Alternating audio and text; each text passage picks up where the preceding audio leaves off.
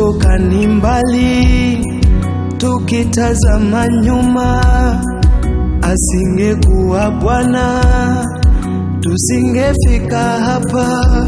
Yale tuliyoyapitia hayakutuacha tulivyo, haikuwa rahisi, ni mkono wa Bwana. Mengine yalikuja kama mema, mwisho ukawa mbaya. Mengine yalikuja kama mabaya, kumbe yana kusudi.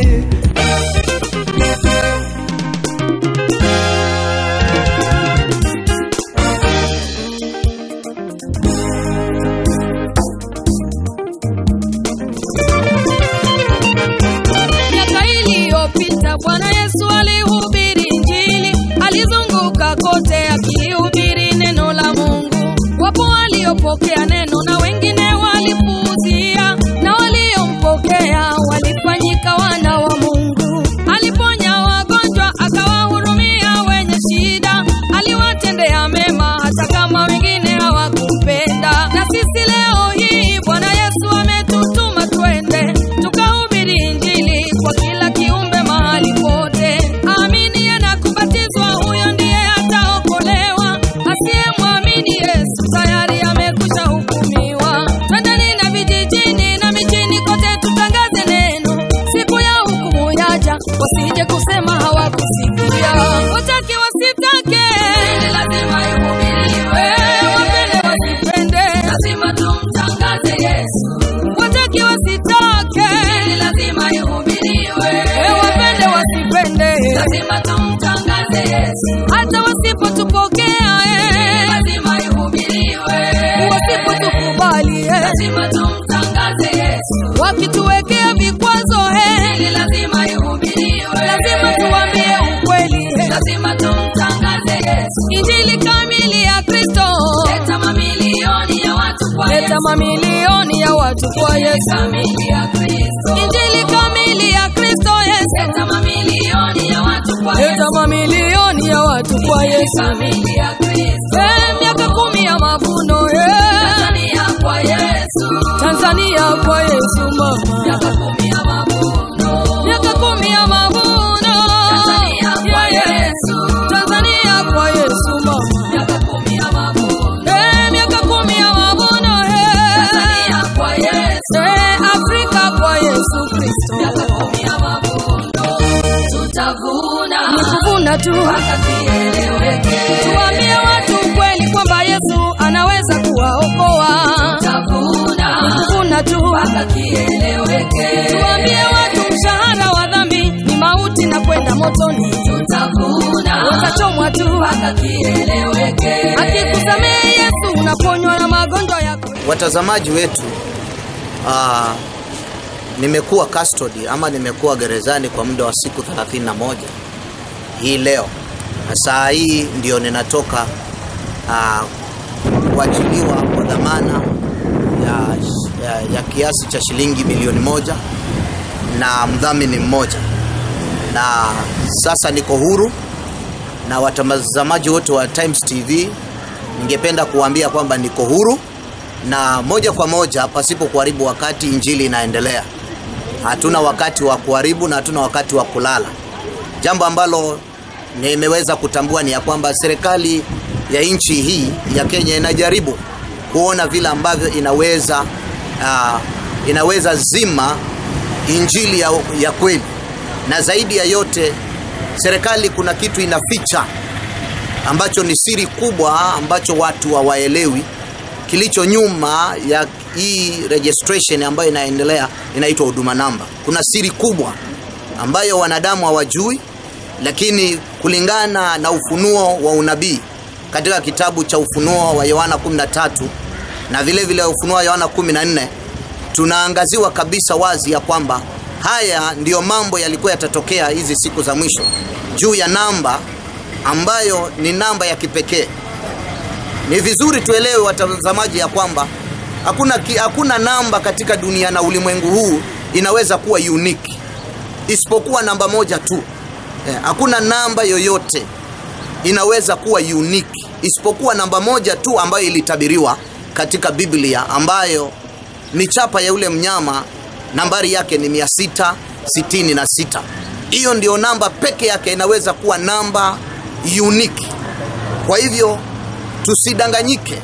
Ukweli ni ya kwamba vita ninavyopigwa na vita ninavyopitia ni vita vya Illuminati.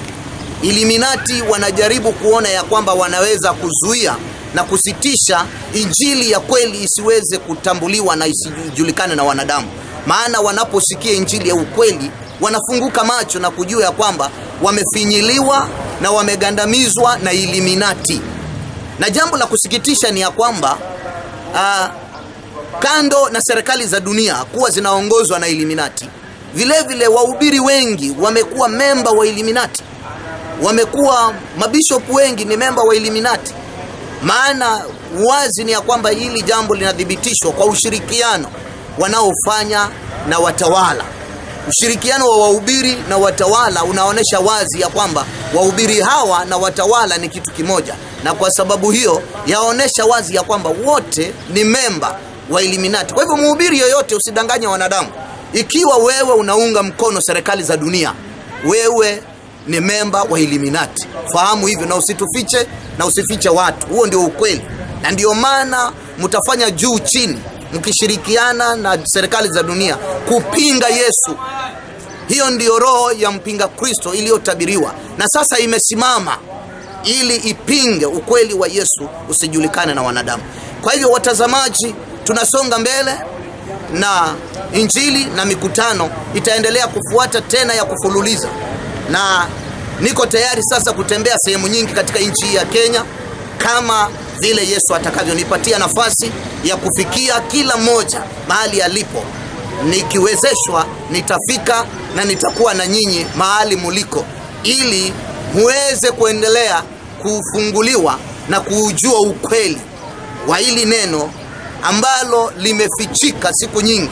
Wahubiri wa theology wameficha siri ya ufunuo wa neno la Yesu, lakini wakati umefika sasa yawekwe wazi ili kila mwenye mwili afanye uamuzi wake. Mambo ni mawili umewekewa mbele yako, chagua laana au uzima. Hakuna mtu atakulazimisha uchukue huduma namba, wala hakuna mtu atakulazimisha usichukue huduma namba. Sisi wahubiri tunahubiri ufanye chaguo wewe mwenyewe, isipokuwa Illuminati watakulazimisha. Lakini kwa neno la Yesu hakuna mtu atakayekulazimisha, isipokuwa juhudi zetu na kusudi ambalo Yesu amelitutuma ni kuangazia wanadamu. Nambari hii mnayoiona imetabiriwa hata katika vitabu vya Qur'an, imetajwa. Hii nambari ni ya yule anayeitwa Al-Masih Al-Dajjal katika vitabu vya Qur'an. Ninaelewa vizuri, nimesoma Qur'an na ninaijua. Al-Masih Al-Dajjal ndiye anayeitwa mpinga Kristo ndani ya Biblia.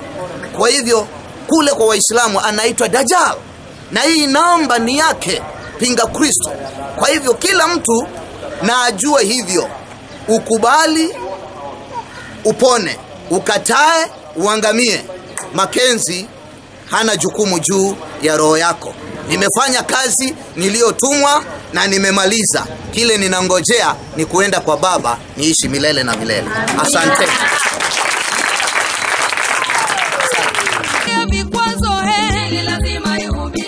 Lazima tuambie ukweli, lazima tumtangaze Yesu. Injili kamili ya Kristo, leta mamilioni ya watu kwa Yesu. Leta mamilioni ya watu kwa Yesu.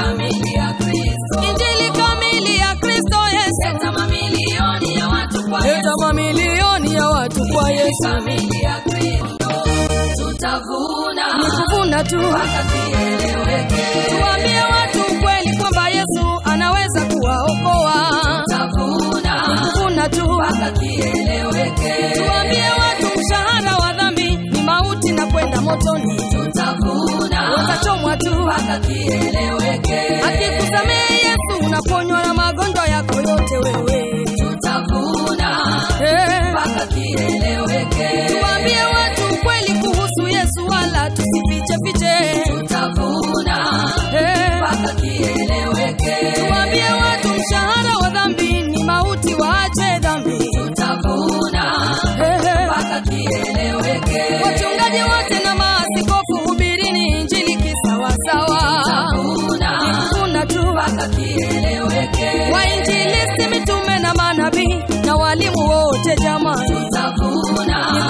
tu mpaka kieleweke. Waimbaji wenzangu, fungeni mkanda ukaze tukahubiri. Tutavuna, ni kuvuna tu mpaka kieleweke.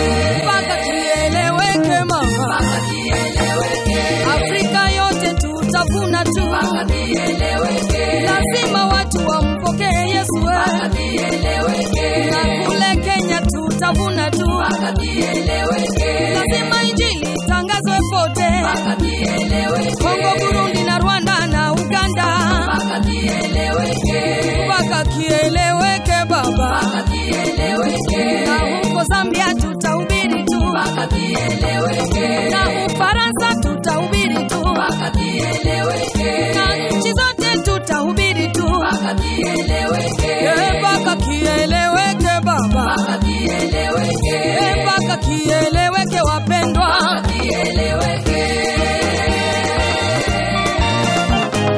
King's Music Production.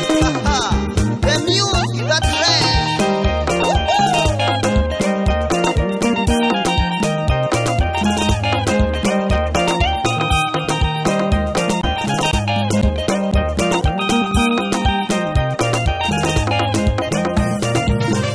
Tutavuna mpaka kieleweke. Tuambie watu mshahara wa dhambi ni mauti na kwenda motoni. Tutavuna, watachomwa tu mpaka kieleweke. Tuambie watu ukweli kwamba Yesu anaweza kuwaokoa. Tutavuna, kuna tu mpaka kieleweke. Akikusamehe Yesu unaponywa na magonjwa yako yote wewe. Tutavuna mpaka kieleweke. Tuambie watu ukweli kuhusu Yesu wala tusifiche fiche. Tutavuna mpaka kieleweke. Tuambie watu mshahara wa dhambi ni mauti, waache dhambi. Tutavuna mpaka kieleweke. Wachungaji wote na maaskofu, hubirini injili kisawasawa. Tutavuna tu mpaka kieleweke. Wainjilisti, mitume na manabii na walimu wote jamani. Tutavuna tu mpaka kieleweke. Waimbaji wenzangu, fungeni mkanda ukaze tukahubiri.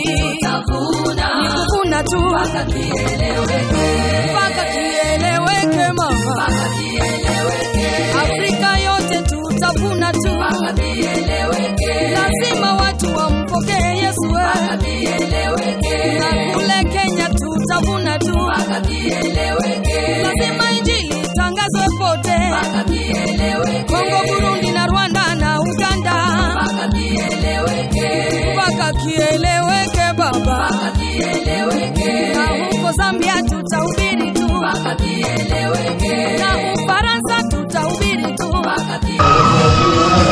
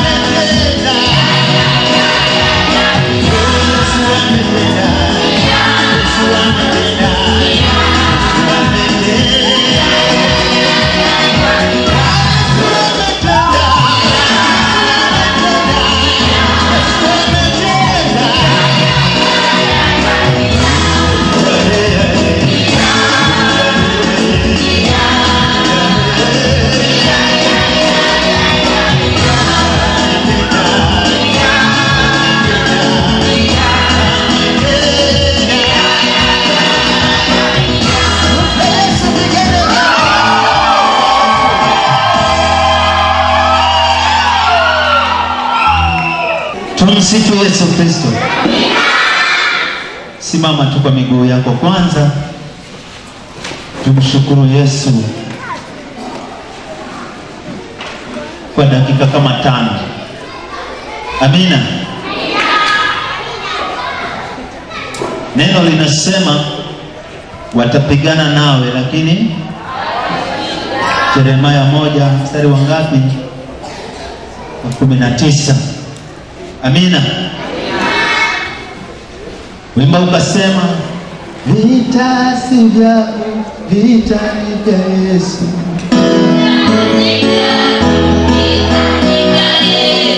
Ukali wakatae, vita ni vya Baba.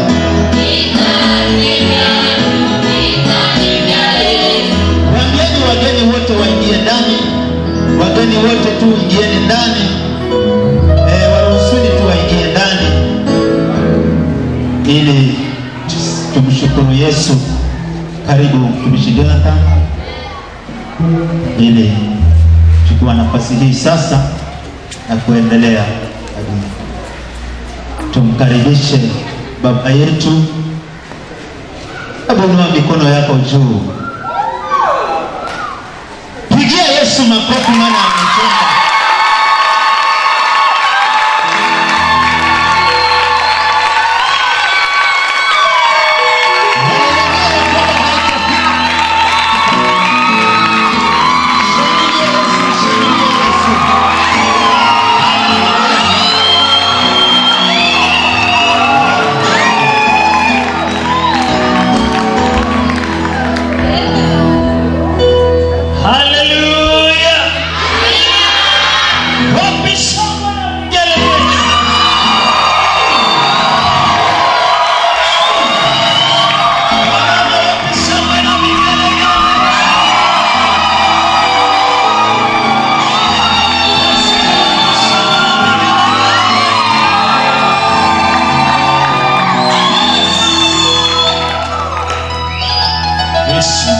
Yesu pekee yake ni tumaini. Haleluya. Ibada ile ambao tumeenda wa siku 31, hatimaye tumeuona ushindi wake. Tumeona kema kubwa. Kwa hivyo ni vizuri tumrejeshe yeye sifa na shukrani, kwa sababu ametenda mambo makubwa ya ajabu. Haleluya. Amen. Basi na tuinamishe vichwa vyetu, tumpatie sifa na heshima mtakatifu Yesu kwa sababu ya mambo ambayo ameweza kutenda siku ya leo. Tunashukuru Baba, tunashukuru.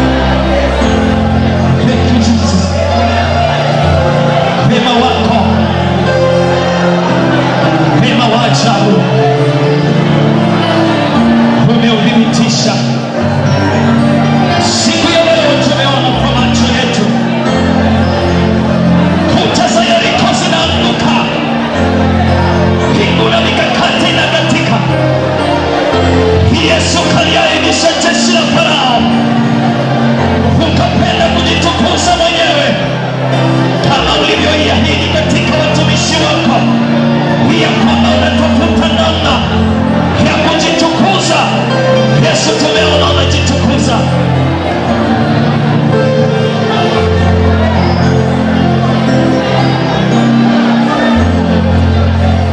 Hakuna kama wewe Yesu, hakuna kama wewe. Umetenda matendo ya ajabu, wema wako wa ajabu. Oh Jesus, you are great, you are worthy. We exalt your name, my Father. We magnify your name, Lord Jesus. Asante Yesu.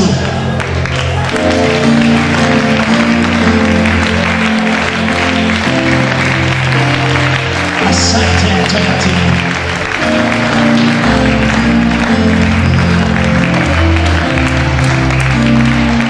Asante, umetenda mambo ya ajabu.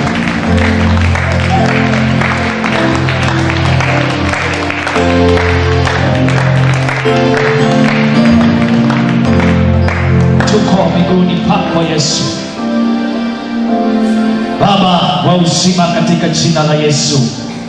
Tunaliinua jina lako na tunakusujudu kwa sababu hakuna kama wewe.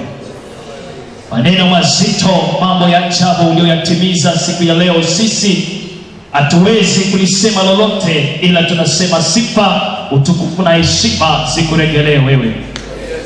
Umleta mtumishi wako na kumng'oa katikati ya vizuizi, kumtoa katikati ya jeshi la Farao na kumsimamisha tena ukumbini mwako. Sisi tunalinua jina lako. Mahali hapa tulipo tunakuregeshea sifa, utukufu na heshima kwa sababu hakuna kama wewe. Tunazidi kulibariki jina lako na kulitakasa kwa sababu ndilo jina pekee tulilopewa litupasalo sisi kuokolewa kwako. Yakini umeziona roho za wanadamu zilizo na kilio kikubwa juu ya mtumishi wako, na ukapenda kuwajibu sawa sawa na mapenzi yako. Yesu, tunasema ni asante.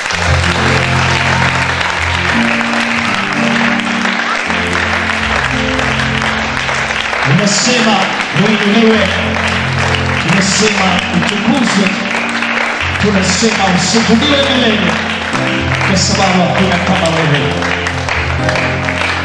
Na ni katika jina safi la Mwokozi wetu Yesu Kristo tumeomba, tumesaliki.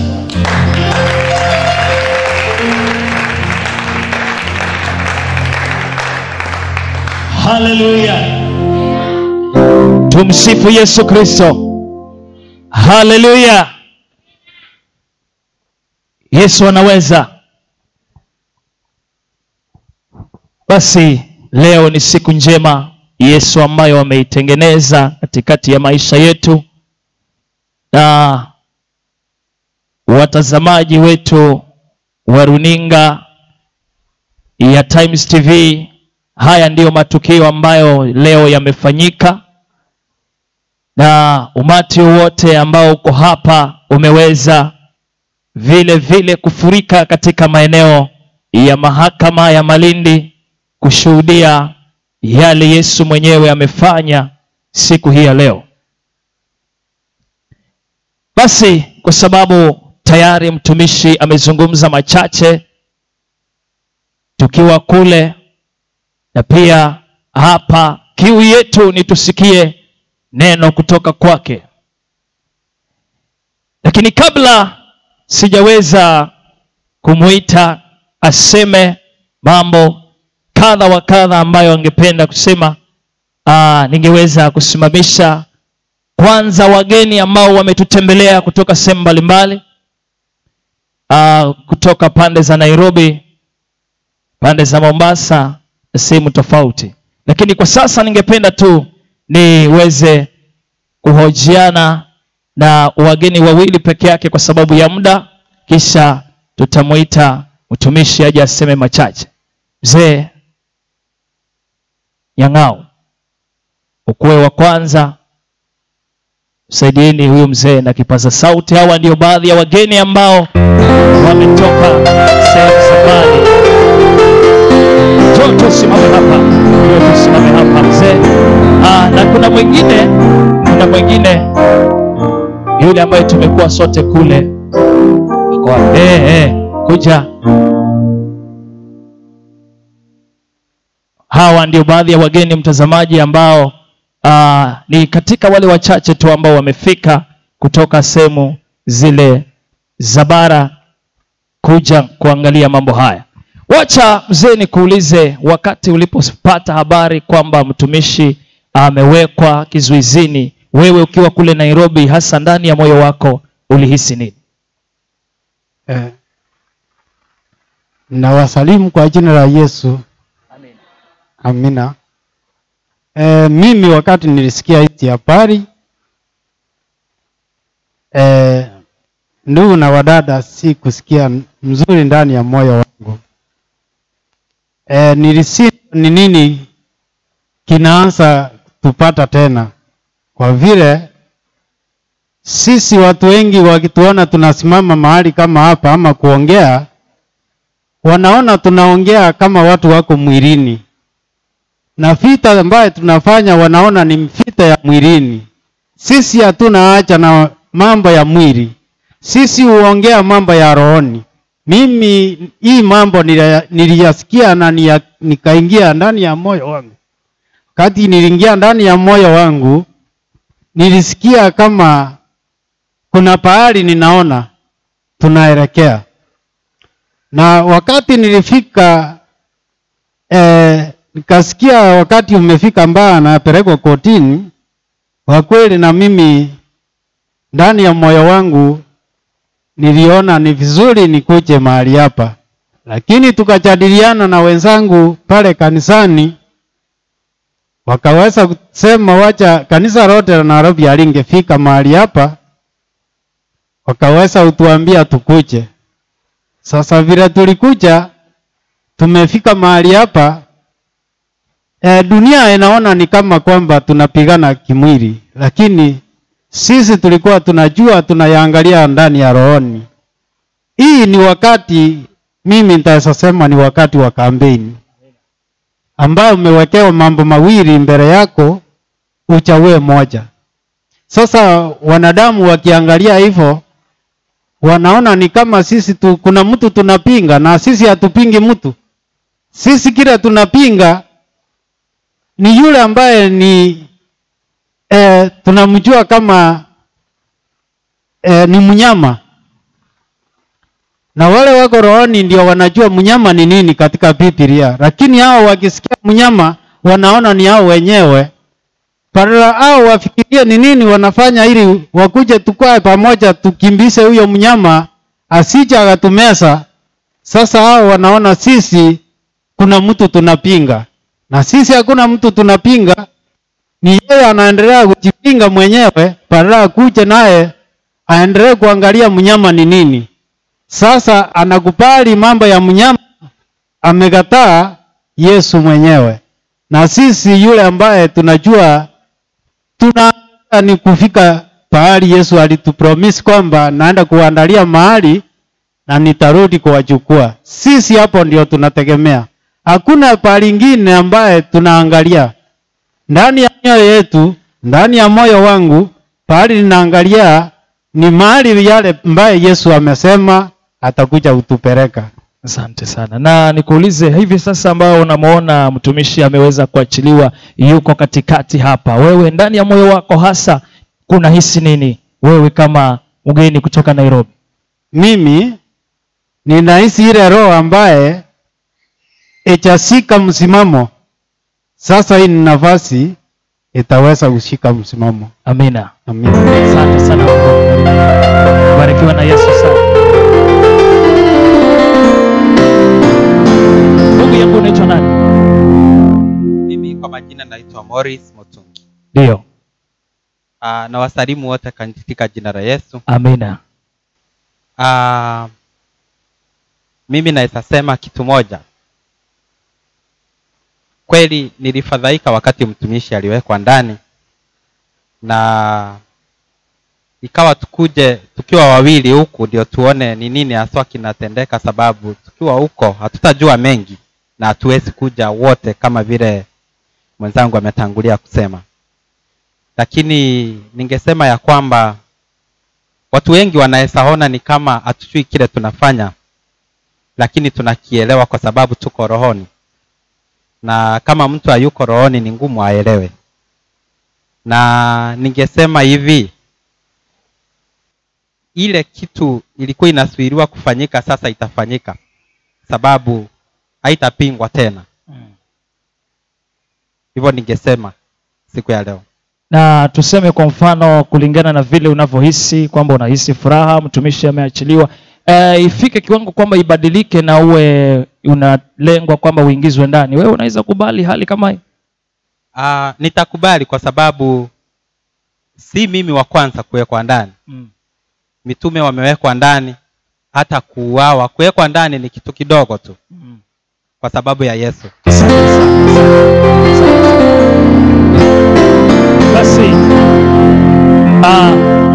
mtazamaji wetu, ni kama ulivyopata machache kutoka wageni wetu, na vile vile tunahitaji tukaliweze kulisikia neno la nabii ambaye pingu na minyororo zimeweza kumwachilia siku ya leo, kwa sababu ilipotangazwa kwamba ataachiliwa kwa udhamini wa $1,000,000, huenda ikawa mahali ulipo kichwa ilikupasuka, ukawa unafikiri kwamba $1,000,000 Yesu hawezi kuiweka mikononi.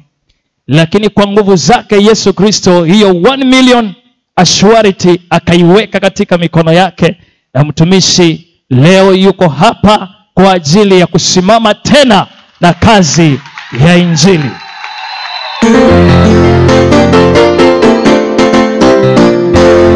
Msifu Yesu Kristo. Wangapi wanapenda kulisikia neno la nabii leo?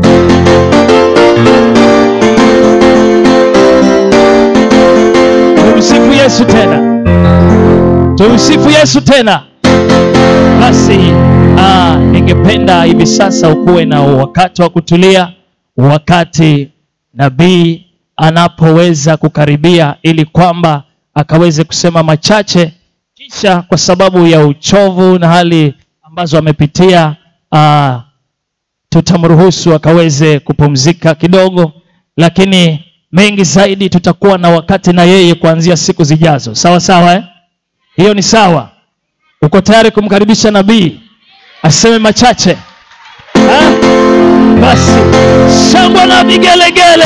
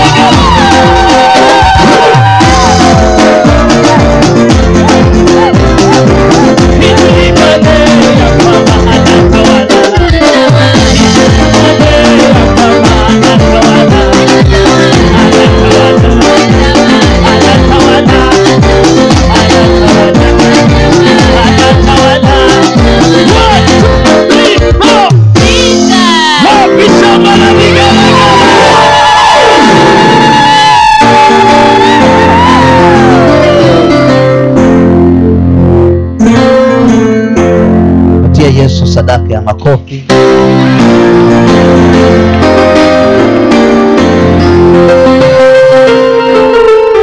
Furaha yangu kubwa kuwaona tena. Haleluya. Na hilo ndilo Yesu alivyokusudia. Na hii kutokea mimi tena ni kumaanisha ya kwamba bado tuna kipengele kidogo cha kuihubiri Injili.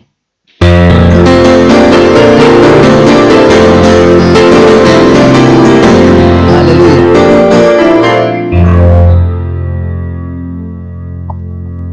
Nimeweza kushuhudia mambo mengi ndani ya gereza kwa siku hizo 31. Nimeweza kusikia hata wafungwa wenzangu wakinena maneno yakanikumbusha sawa na yale maneno wale wanyang'anyi wawili waliyatamka wakati wa kusulubishwa kwa Yesu. Na wakawa wanaulizana maswali. Sisi tuko hapa kwa makosa yetu, lakini mtu huyu ametenda kosa gani? Haleluya. Ikanikumbusha maneno yale. Na nikafahamu ya kwamba andiko limetimia juu yangu siku ya leo. Wapendwa, ningependa tu niseme machache. Mengi tutaongea panapo na muda wa kutosha. Lakini jambo la kwanza ningependa kuwashukuru wote mlioko hapa nyumbani na hata walioko nje wakati mlipata habari ya kwamba nimewekwa nguvuni na serikali ya Kenya. Wengi wenu mliingia katika maombi hata ya kufunga, mkamuita Yesu ili Yesu apate kujidhihirisha. Habari njema ni ya kwamba Yesu amejibu maombi yenu.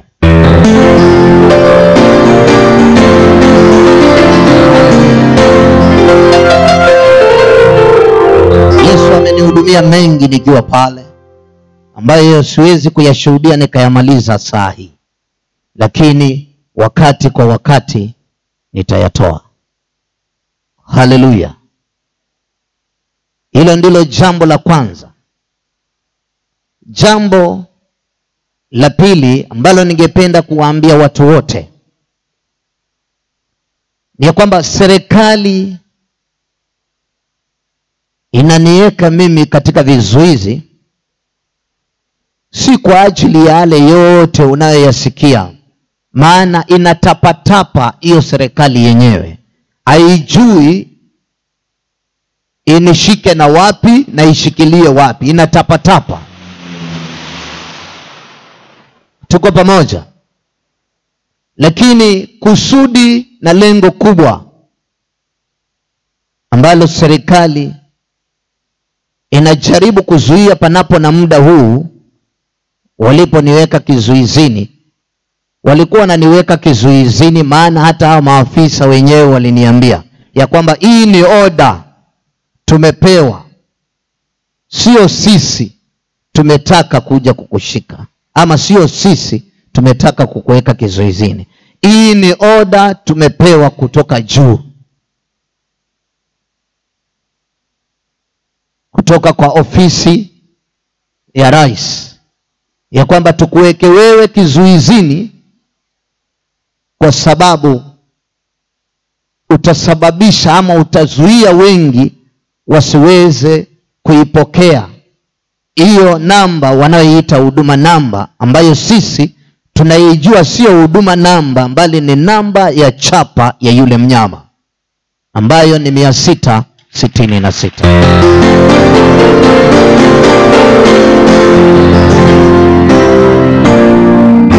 Na ninapotaja serikali niwaelewe serikali ni nini. Serikali ni Illuminati, na pamoja na dini ni Illuminati, na dini na serikali zimeungana pamoja ili kuwatesa na kuwasulubisha wateule watakatifu, wana wa Yesu. Wanamtaja Yesu lakini wasiomjua na asiokaa ndani mwao. Na viongozi wakuu wa dini wakishirikiana na viongozi wa serikali wanajaribu kuona jinsi gani ambavyo wanaweza kuikomesha hii Injili ambayo Yesu amenituma kuihubiri kutoka mwaka wa 2010 mwezi wa 6 habari za siku za mwisho ama end time messages. Lakini kwa bahati mbaya wamejipata wamechelewa. Maana nilifunuliwa haya toka mwaka wa 2010 ya kwamba yanakuja, and 9 years down the line yametimia kwa jina la Yesu.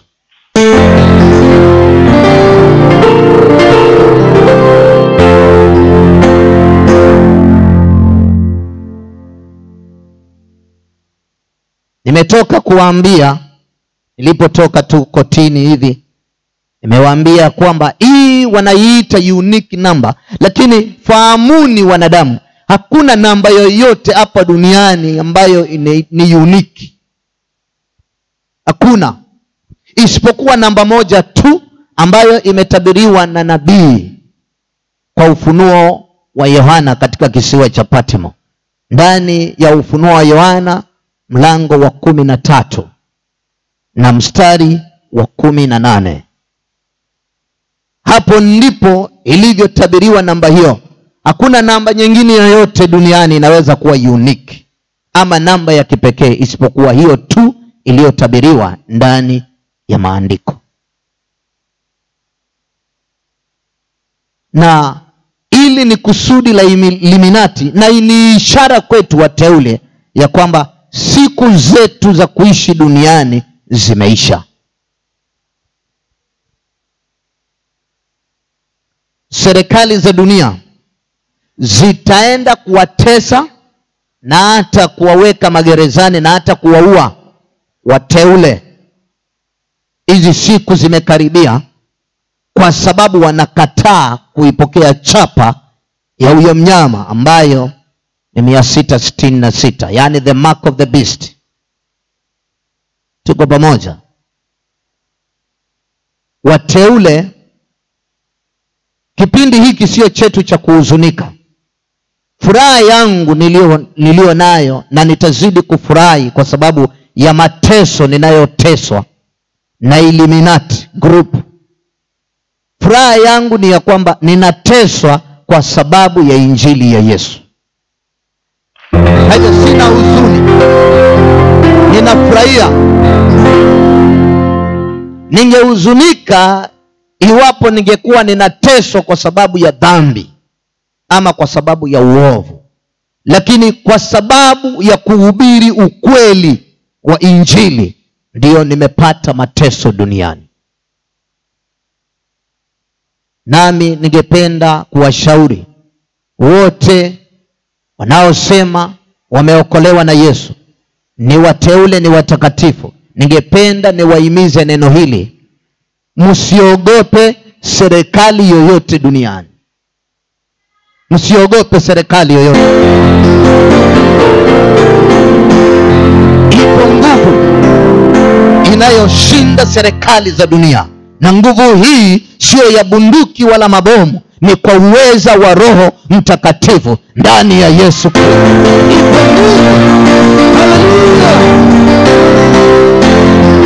Ipo nguvu, na hii nguvu ndiyo itakayotuchukua mpaka tuingie mlango wa uzima wa milele.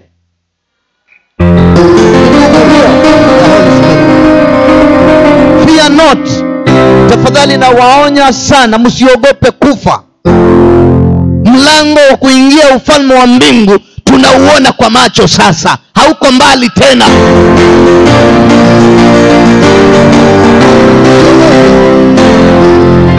Kikubwa serikali inaweza kutufanya dunia hii ni kutuua, kama walivyofanya kina Stefano, kama walivyofanya kina Yohana, kama walivyofanya hata Yesu mwenyewe, kama vile walifanya na mitume na wengine wengi. Huo ndio mwisho wa uwezo wa serikali. Lakini wakati serikali inaniua, hapo ndio mwanzo wa uzima wangu na Yesu milele.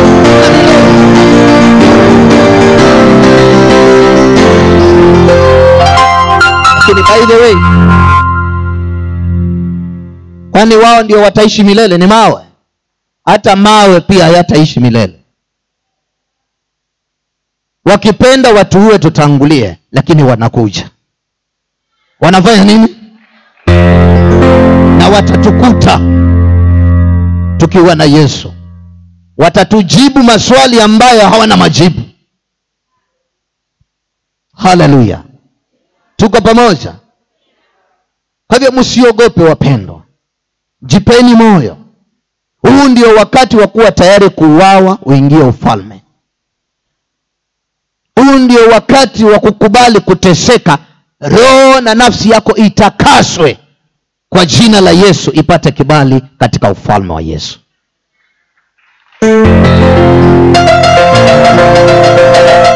Ukweli Yesu ambao amenituma, na sina kazi nyingine Yesu ameniitia duniani, ni kuhubiri tu ukweli, just the truth of Christ, ukweli wa Yesu peke yake. Lakini serikali inajaribu kunishinikiza na wakuu wa dini wanajaribu kunisukuma ili nihubiri nusu ukweli nusu uongo, yani half truth half lie. Hiyo sio mwito nilioitiwa, huo ni mwito wa dini za dunia. Lakini nilioitiwa is to preach the truth, and the truth will set us free.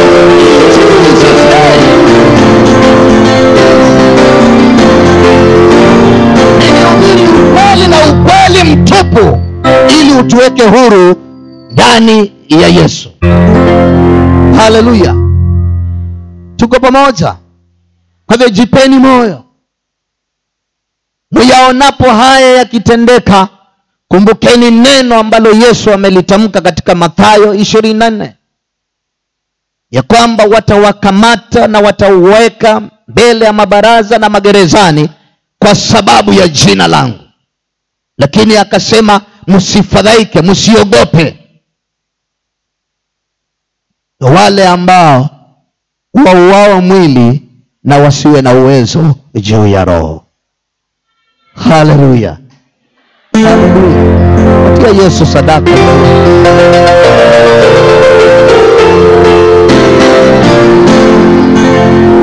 Serikali na wanasheria wananitesa hivi kwa sababu kuna kitu fiche ambacho wanadamu wamefichwa ndani ya hii huduma namba. Na ndio maana unaona serikali haitaki kuhamasisha watu juu ya huduma namba waelewe ni kitu gani kilicho nyuma ya huduma namba.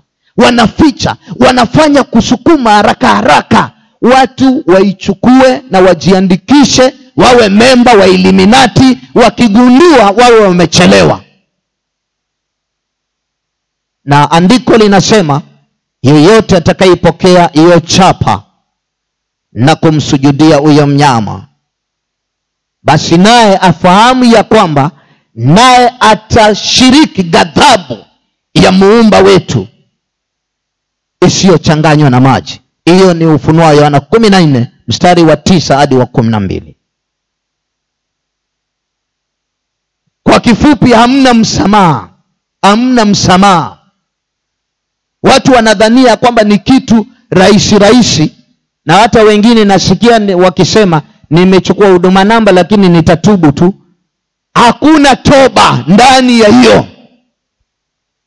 Wewe ujue permanently umemkana Yesu na ni mali ya jehanamu hata ukiishi duniani. Hauna msamaha kamwe, maana neno la Yesu haliwezi kubadilika.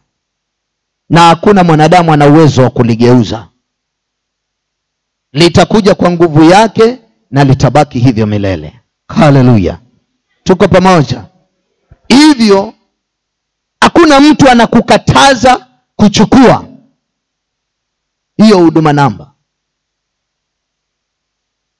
Lakini ni haki yangu kama mtumishi nikuambie mazao na matunda na mshahara utakaoupokea kutoka kwa muumba wako baada ya kuwa umeshiriki na umepokea namba ya Illuminati ambayo ni 666. Ni kitu gani kitakutokea katika hukumu ya Yesu? Hilo ni jukumu langu na hakuna mwanadamu anaweza kunizuia mimi nisitangaze yale ambayo nimeamuriwa kuyatangaza. Nitayatangaza. Ninajua wanaokasirika ni Illuminati, maana kazi yao inatatizika. Lakini nataka waelewe ya kuwa andiko linasema kwa sababu hiyo namba ilikwisha tabiriwa, itatimia. Hatutaizuia. Lakini ni jukumu letu kuambia ulimwengu kile Yesu alisema kitakuja na athari yake. Lakini sisi hatuna uwezo wa kuzuia hilo kutimia. Lazima litimie, maana uwezi zuia unabii kutimia. Tuko pamoja? Lakini baada ya kuwa umetimia, itabakia neno hili: ole wake aliyoipokea hiyo chapa ya huyo mnyama na kumsujudia. Ole wake. Hivyo tu. Haleluya. Tuko pamoja? Na injili itasonga mbele. Hata watu weke gerezani mara 100, sisi injili itasonga mbele. Hawajui washikilie nini, maana huduma namba wameniweka kizuizini kwa sababu ya huduma namba. Lakini huduma namba yenyewe katika katiba ya nchi ya Kenya, constitution ya nchi hii, haipo ndani ya sheria ya nchi ya Kenya. Imeingizwa Kenya kupitia kwa mlango wa nyuma. Na ndio maana unaona hawawezi kunipeleka kotini wakinishtakia ya kuwa ninazuia watu wasichukue huduma namba. Hawawezi, kwa sababu haina utetezi wa sheria. Na wala hakuna kipengee hata kimoja ama nusu ya kipengee cha sheria ambacho kinataja huduma namba saa hii. Hakuna. Haikupitishwa kwa bunge la nchi ya Kenya, ilipitia milango ya nyuma huko. Na watu wanalazimishwa. Lakini kulazimishwa, watu wanapolazimishwa, fahamuni andiko linatimia. Maana kitabu hicho cha Ufunuo Yohana 13 kinasema ya kuwa watu watalazimishwa waipokee chapa na kumsujudia huyo mnyama, wadogo kwa wakubwa, matajiri kwa maskini, walioko huru kwa wafungwa, wote watalazimishwa. Na tunaona nchi hii ya Kenya ikienda kutimiza huo unabii. Maana unasikia maneno yanayotoka katika viongozi wa nchi hii ya kuwa utakutana na consequences. You will face consequences kwa sababu umekataa kuchukua huduma namba. Wanasema utashikwa, utakamatwa. Vitambulisho vilikuja, hakuna vitisho kama hivyo vilitokea ya kuwa ukikosa kuchukua kitambulisho utakamatwa. Hakuna. Kuna watu wanaishi bila vitambulisho. Lakini huduma namba inakuwa ni lazima, usipochukua utakamatwa. Na andiko la unabii linasema hivyo hivyo. Katika kitabu hicho cha 13 Ufunuo Yohana linasema, na huyo mnyama alipewa uwezo wa kufanya vita na watakatifu na kuwashinda. Alipewa uwezo. Watatushinda kwa njia ya mwili, watatushika, watuweke gerezani, watatushika, watatuua, watatushika, watatuangaisha. Lakini roho za wateule zimo mikononi mwa Yesu, zimefichwa ndani ya Yesu. Hawawezi kuzipata.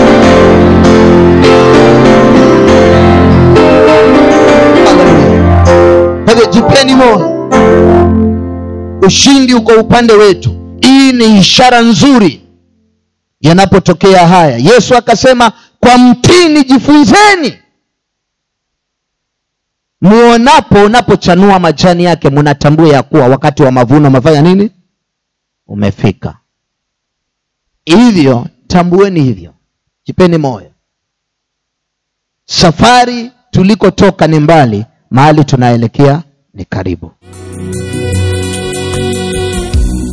Tulikotoka ni mbali, tukitazama nyuma Asingekuwa Bwana tusingefika hapa. Yale tuliyoyapitia hayakutuacha tulivyo. Haikuwa rahisi, ni mkono wa Bwana. Yesu yu pamoja nasi. Yesu atatutia nguvu. Yesu atatusaidia mahali pamebakia. Msitetemeshwe, msiogope lolote. Kuwa tayari kwa lolote, maana yalikwisha tabiriwa. Lakini Yesu akasema hivi katika unabii ule, ya kuwa hapo ndipo penye subira ya watakatifu. Subira hile ni nini? Tulikuwa tunangoja hapa patimizwe, tujue ufalme wetu umefika kwa jina la Yesu. Ufalme wetu wa Yesu umefika. Kwa hivyo nashukuru sana waona tena mambo ambayo yamefichwa ndani ya huduma namba,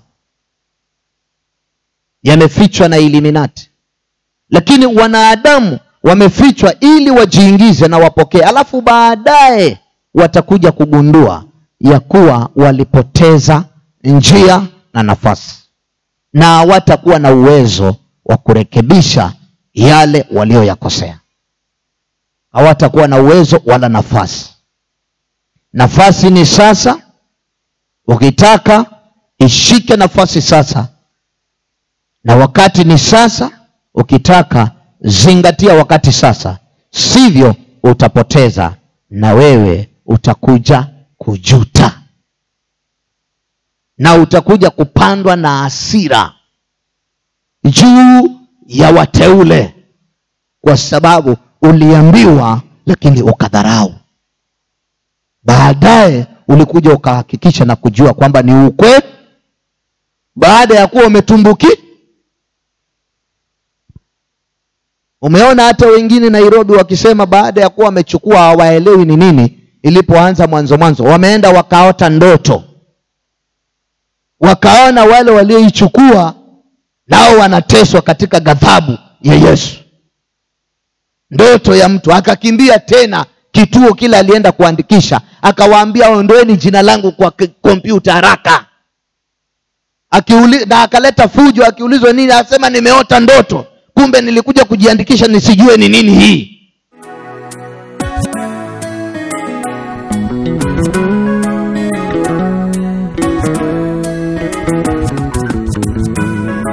Bwana, nahitaji macho ya roho, maana haya ya mwili yananidanganya. Iko njia ionekanayo kuwa sawa machoni pa mtu, lakini mwisho wake ni njia za mauti. Neno lako linasema, jicho langu likiwa safi, mwili wangu wote utakuwa na nuru.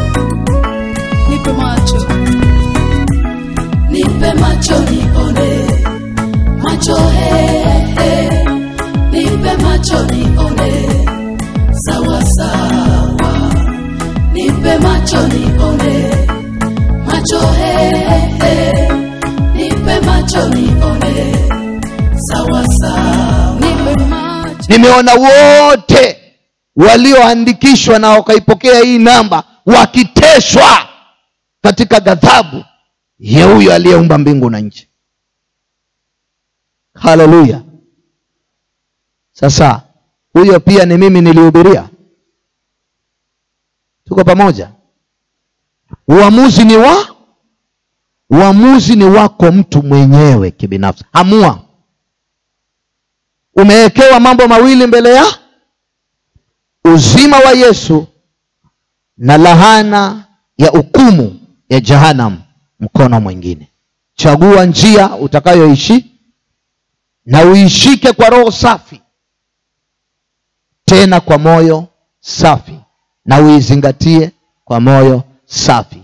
Usije ukapandwa na hasira wakati utakapogundua ya kuwa umepoteza nafasi. Hivyo singependa kuendelea sana. Nashukuru kwa makaribisho, na ningependa kusema ya kuwa wote mlioniombea na maombi yamepata jibu, na ishara ya jibu ni ya kwamba nimesimama tena mbele yenu.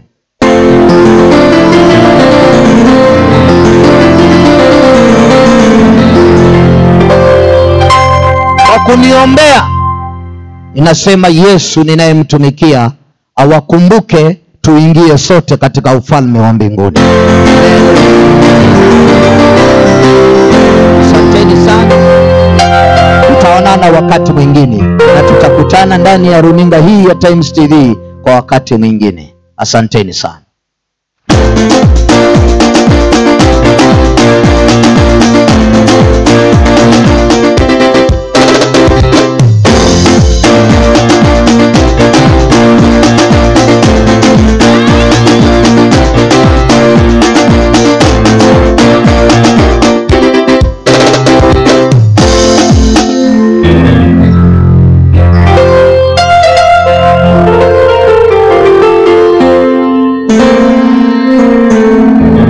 Tumsifu Yesu Kristo. Basi nafikiri umesikia vizuri taarifa. Alikuwa anatuambia jana kwamba hata nikitoka naona nitazungumza tu kidogo niende nikapumzike. Wewe umeona hii ni kidogo? Umeona ni kidogo hiyo? Ni kwa sababu ya ile pumzi. Tumsifu Yesu Kristo. Amina. Basi kunaye mgeni ambaye jana amekuwa wa baraka katikati yetu, na vile vile ningependa nimkaribishe. Na kama kuna mgeni mwingine ambaye anahisi kwamba nafungia nje lakini anapenda kusema neno, mgeni ambaye jana alitubariki, tunasema ni mgeni kwa sababu sisi tunaanza kumuona, lakini yeye si mgeni vile. Pastor Maitha, tafadhali ukuje ili pia useme neno na watu hawa wa Yesu Kristo.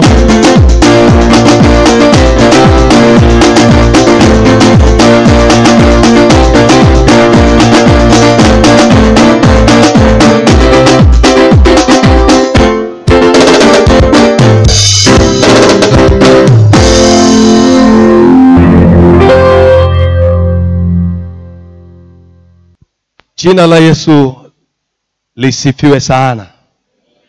Na wasalimu nyote kwa jina lipitalo kila jina. Nataka kumshukuru Mungu kwa ajili ni mwema. Tuna sababu zote za kuweza kulitukuza jina lake, maana ni jina lipitalo kila jina la wakuu wa dunia hii. Nataka niwatie moyo tukiwa katika dunia hii, tujue kwamba sisi tunasafiri. Tukiwa tunasafiri, safari ina makwazo mengi, na hakuna ambao wataingia katika ule ufalme wa Baba yetu, ambao kila mteule aliyemwamini Yesu, huyo Yesu ambaye ametangulizwa kuja akiwa ni mkuu kati ya wakuu wote wa dunia hii, ni Mungu aliye juu ya miungu yote. Yeye kazi ya wokovu aliyoifanya na akaimaliza na akapaa, atarudi kuwachukua wateule, na imepasa kuingia katika ufalme wa Mungu tukiwa na maumivu mengi sana. Na maumivu haya tunashuhudiwa vifungo, mateso, na neno la Mungu linasema kuna faida gani mtu kupigwa makofi kwa sababu ya dhambi au vitu anaovijua? Lakini kama utapigwa makofi au teswe kwa sababu ya Mungu, vumilia, maana huyo Yesu aliye Mungu alitangulia hayo, na kila atakayependa kuishi maisha ya utauwa ataudhiwa. Nataka kumshukuru Mungu kwa ajili amesikia dua zetu na maombi yetu, na kwamba nabii mtumishi wa Bwana yuko katikati yetu. Na kwa sababu kunayo mengi ambayo Mungu amemnenea akiwa kule, si mahali pazuri pale, na si tu kama tulivyotangaziwa ya kwamba tumwache awe na kupumzika ili anene na Mungu wetu kwa ajili ya huduma kubwa iliyoko mbele yake. Anangojewa sehemu nyingi, na sisi hapa si tunamhitaji. Basi angalau tumwajalie atulie mikononi mwa Bwana. Bwana aendelee kumnenea, maana anangojewa, kuna kazi kubwa mbele. Kuna mambo ambayo mwaka jana mwezi wa 7 Mungu aliyafunua kwangu, na naliwaambia jana ya kwamba nilikuja moja kwa moja mpaka kwa Askofu Mackenzie na nikamweleza haya. Jana naliyanena hapa na bado pia ninayanena vivyo hivyo. Ikatukia nilipokuwa nimelala, hii ni njozi ya usiku, nikakuchukuliwa mpaka pale Kilopatra. Ninaamini ninyi wenyeji wa Malindi nyote mnajua Kilopatra. Pale kuna uwanja ambao umejulikana ndio stadium ya Malindi, na kulishuka malaika ambaye sikuweza kumtazama maana uso wake ulikuwa ukimetameta. Na katikati ya uwanja kulikuwa kuna joka kubwa sana. Ile joka kubwa likawa limeumeza mwezi. Ule mwezi bakia sehemu ndogo sana ili umalizike kumezwa. Na nilipoangalia huko mbele ya huyo nyoka ambako ndiko kuna kinywa, sehemu iliyosalia ilikuwa ina mwangaza mkali sana katika ule mwezi, na kando kando ya ule mwezi kulikuweko na nyota. Zile nyota pia zikawa hazitoi mwanga wake tena. Akaniuliza, unajua hili joka manake ni nini? Na huu mwezi unaomezwa ni nini? Na hizi nyota ambazo hazitoi mwangaza unazijua manake ni nini? Mimi nikamjibu ya kwamba sijui. Yeye akaniambia, huyo nyoka ni tawala na ni ufalme wa dunia hii ambao umeendelea kumeza huo mwezi, na huo mwezi ni makanisa yamekwisha kumezwa na joka, na joka ni utawala wa dunia hii. Na akanieleza kuhusu habari ya zile nyota ambazo zilikuwa hazitoi mwanga tena. Akaniambia zile nyota ni huduma za hao wachungaji waliokuwa katika hayo makanisa ambayo yamekwisha kumezwa na hazitoi mwangaza tena, huduma zao zimezimwa. Basi nikachukuliwa, nikajiona niko katika ile kanisa ambalo na hudumu hapa Kasumarini. Nilipofika pale nikajikuta kwamba nimeinuliwa juu na mji wote wa Malindi nikawa ninauona. Hili ziwa niliona kana kwamba ni kifuvu. Na akaniambia ya kwamba unajua ule mwangaza mahali umesalia ule mwezi ambao haujamezwa, unajua manake ni nini? Nikamwambia sijui. Akaniambia ni kanisa linalomngoja Kristo ambalo limekataa taratibu na utawala wa dunia hii. Hao wamekubali hata kama niko mateso, wamekubali kufa, lakini hawatakubali kabisa kumezwa na utawala wa dunia hii. Na nikiwa nikauko juu, nikaona ule mwangaza mkubwa. Kwa ule mwezi niliuona ni mdogo, lakini mwangaza mkubwa ukazuka na nikawa ninauona katika kanisa hili.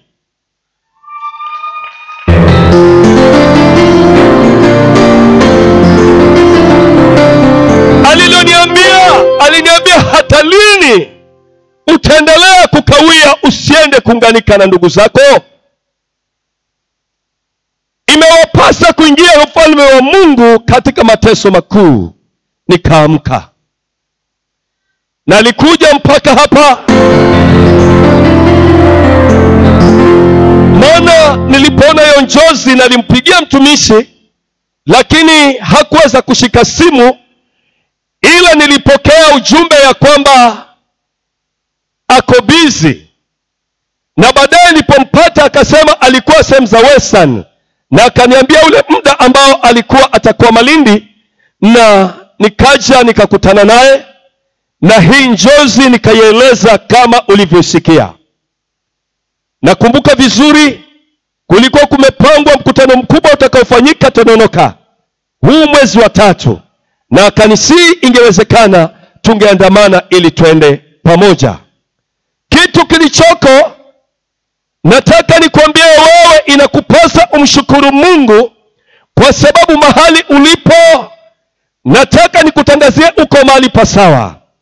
Badala ya kujikwaa na kurudi nyuma na kujaa na manunguniko yasiyo na msingi, nataka nikwambie ya kwamba utakuwa unajitoa mahali ambapo hapo ndipo ambapo pameonekana mwangaza ukiendelea kung'aa, kwa sababu ni kanisa ambalo limekataa kujichanganya. Jina la Yesu litukuzwe sana. Na kusihi, shikilia imani, shikilia wokovu. Simama na mtumishi wa Bwana. Washauri ndugu zako ambao wamekengeuka na kuiacha imani, waambie mumetoka mahali pasawa, wasihi wamrudie Mungu, kwa sababu siku haiko mbali tena. Yesu anabisha mlango. Nataka kumshukuru Mungu kwa sababu wakati nilipokuwa niko Mozambique sikuweza kujua yaliyokuwa yakiendelea, lakini nilipokuja nchini juzi, nikiwa kwangu nyumbani, nimefungua kituo cha Times TV. Maana hata nikiwa nje, hicho ndicho kituo cha pekee. Nimejaribu kudownload vituo vingi, lakini unakuta kuna sarakasi, mambo yasiyo na ungu ndani. Nimekuta Times TV ni kituo ambacho kinawatayarisha wateule kwa ajili ya kuwepo Yesu mara ya mwisho kuja kulichukua kanisa lake. Sasa wakati nilipofungua, nikaona matangazo yakiwa yanaenda mwisho, mtumishi wa Bwana Jonathan Baya akitangaza ya kwamba ilikuwa ni siku ya 26 mtumishi wa Mungu akiwa kizuizini. Nikishangaa hivi, ule moto kakatika. Naliinua simu nikampigia Julius, lakini hakushika. Nikampigia ndugu Smart na akaniambia yote yaliyokuwepo, na nikamwambia ninakuja, na jana nikaunganika nanyi na tumeshinda pamoja. Jamani, tumtie moyo mtumishi wa Bwana. Na utamtia moyo kivipi? Itakuwa ni vizuri kama niko mateso utakubali kuteseka pamoja naye. Tumesikia ndugu yetu kutoka Nairobi amesema kutiwa kizuizini ni kazi ndogo, maana kuna wengine ambao walitangulia. Imefikia wakati ya kwamba tusimame naye kwa raha na kwa shida, isije ikaonekana kwamba mateso haya ya dakika za mwisho anayateseka peke yake. Mungu akubariki na kutie nguvu katika wakati mgumu. Roho Mtakatifu anapoendelea kunena na kulitayarisha kanisa kwa ajili ya unyakuzi. Yesu akubariki sana. Tuombe mtumishi wa Mungu, maana huenda kesho akaenda jiji la Nairobi, atakuwa Makongeni kama tulivyotangaziwa. Na kwa sababu ninajua ya kwamba hakuna anayeweza kutangaziwa ufalme wake kwamba ni mbovu, umeharibika, asikie kuwa na raha. Lakini naamini ombi lako mahali popote atakapokuwa mtumishi wa Mungu, Mungu atasimama naye. Naomba tusimame ili tufunge mkutano huu na tuelekee nyumbani.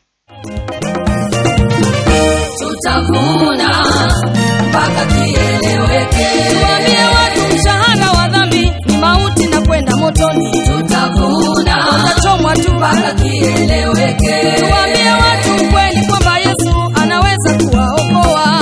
Tutavuna tu mpaka kieleweke. Akikusamehe Yesu unaponywa na magonjwa yako yote wewe. Tutavuna mpaka kieleweke. Tuambie watu kweli kuhusu Yesu wala tusifiche fiche. Tutavuna mpaka kieleweke.